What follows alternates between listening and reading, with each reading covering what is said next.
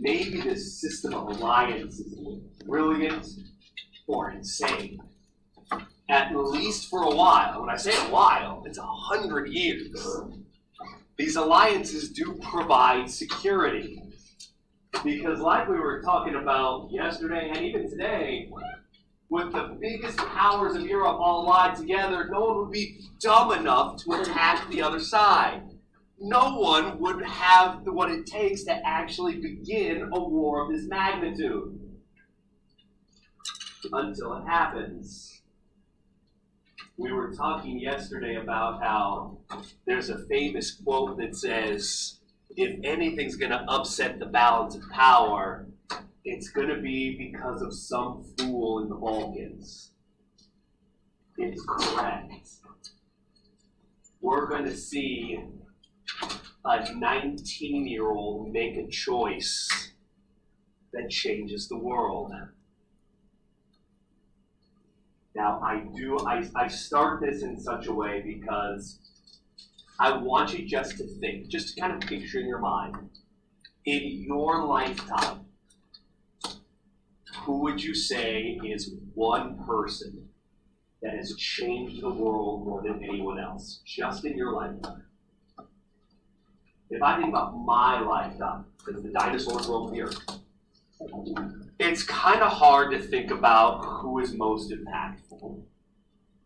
But the thing is, humanity has this thing about it. It's just in our mind. It's our psychology. We have a hard time kind of thinking about one person changing the world. It just doesn't register. We compartmentalize things. We want it to be much bigger. We want it to have its hand all over the world. We want it to be something where we can say, one person can't do that. It has to be a country. It has to be an entity. It has to be something.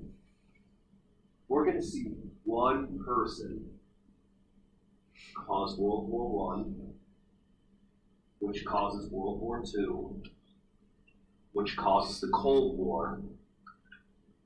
One person, indirectly, will probably cause about 160 million people to die. And if it wasn't for this one person, Adolf Hitler wouldn't have risen to power. He would have been an artist. One person changes the world.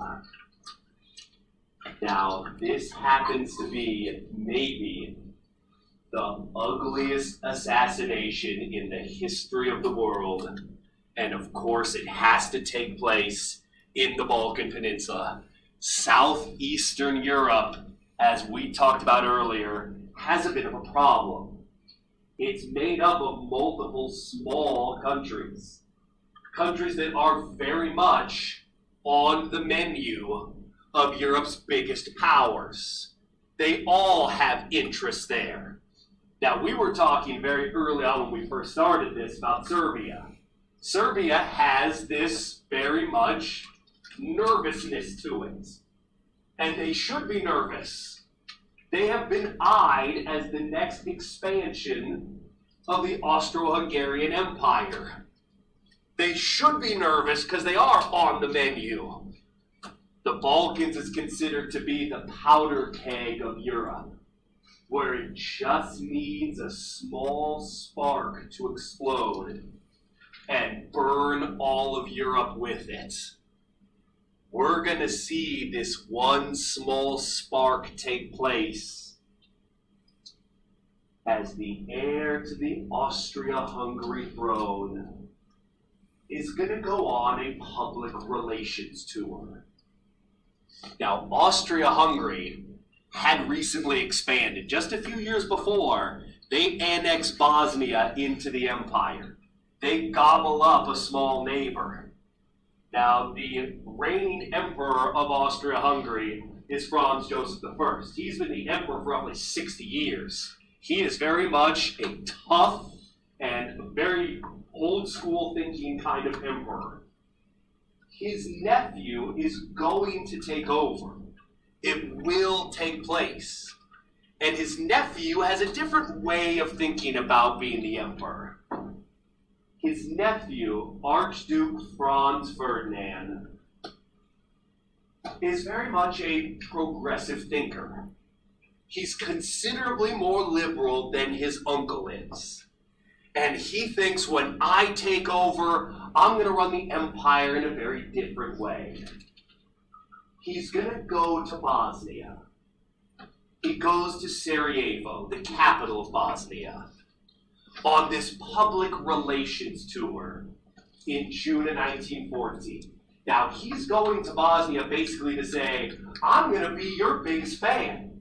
I'm going to treat you very equally and fairly. We're all going to prosper. The Bosnians really have their best ally coming to see them. But how do the Bosnians see the emperor, or the heir to the throne? Do they really trust him, do you think? Is he really the symbol of power and oppression? To make matters even worse, he goes to Bosnia on perhaps the worst anniversary possible. It's the equivalent of having a celebration in the United States on September 11th. He goes to Bosnia and says, I want everyone to see me. We need a parade. And I'm going to run the parade route in an open convertible. Does anyone else see a problem here? There's way too much access. This is a bad idea. To make matters even worse, let's print the parade route in the newspaper. There's a group of people who's been waiting for an opportunity. A group of Serbian nationalists, where one person's freedom fighter is another person's terrorist. There is a group of young Serbians called the Black Hand, who believe that it's time to strike, to be certain that they are no longer on the menu. They want to assassinate the heir to the throne. There are 6 Serbians, 19 and 20-year-olds, in a bar waiting for their right moment, waiting for the call to come. Within this bar, there's a person who just drops off a newspaper at their table and walks away. Now, we're not 100% certain who this person was or what their role was, but a lot of people say it was probably a member of the Serbian government, that they are almost the puppet masters, pulling the strings of these 19 and 20-year-olds.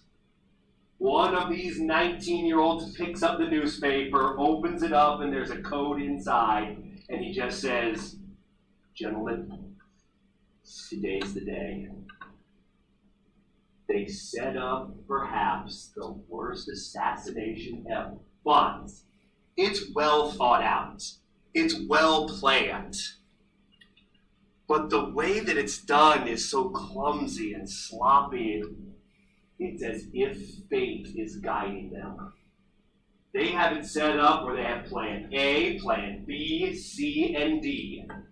They set up 4 assassins along the parade routes. The first assassin is stationed, and they can point to it on the map. You'll be here. Your job is to shoot the Archduke when his car arrives. Here comes the Archduke down the parade route.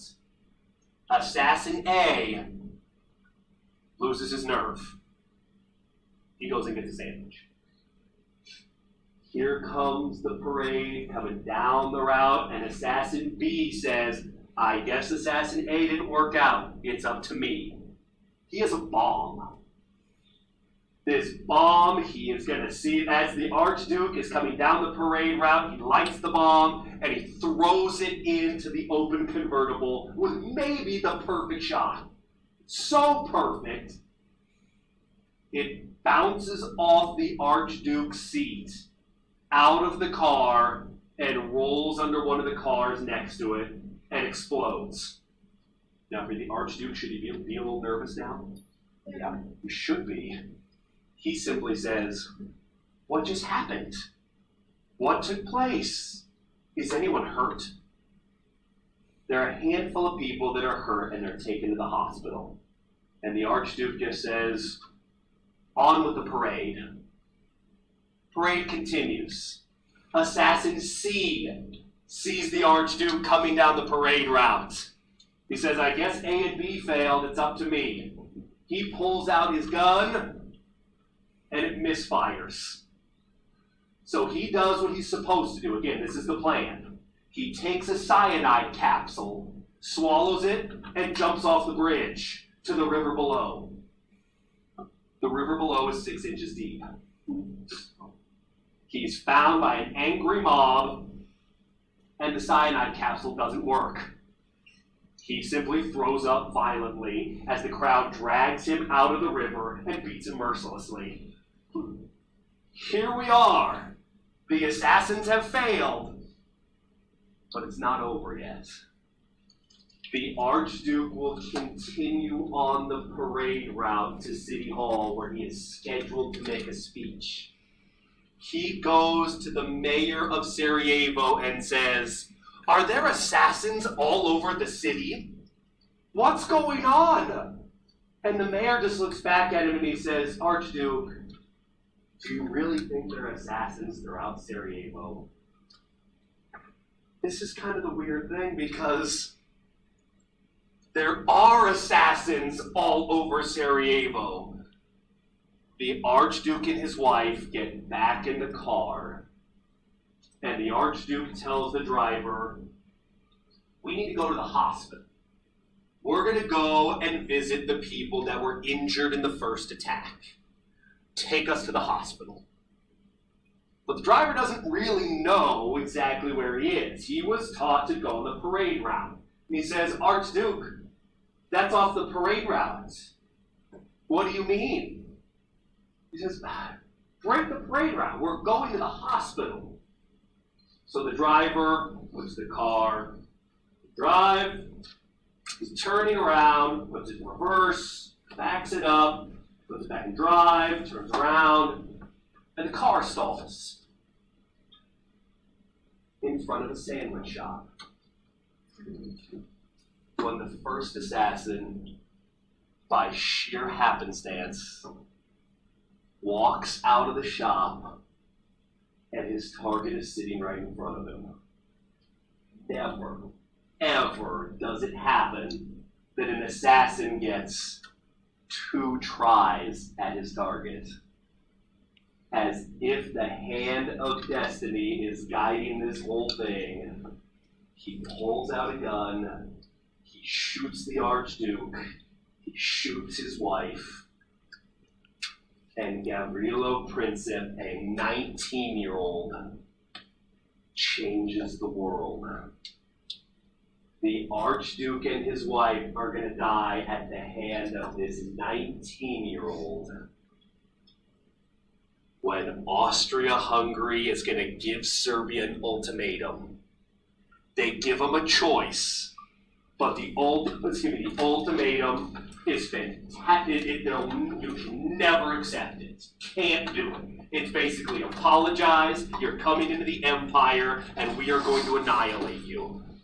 Austria-Hungary declares war on Serbia. Who's promised to back Serbia? Russia declares war on Austria-Hungary. Who's promised to back Austria-Hungary? Germany. Hang on, don't back up just yet. Germany declares war on Russia. Who's promised to back up Russia? France. Great Britain. They all declare war on each other.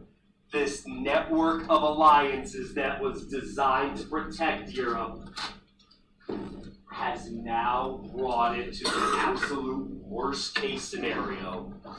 All of the alliances kick in, and the biggest powers in the world are now all at war with each other.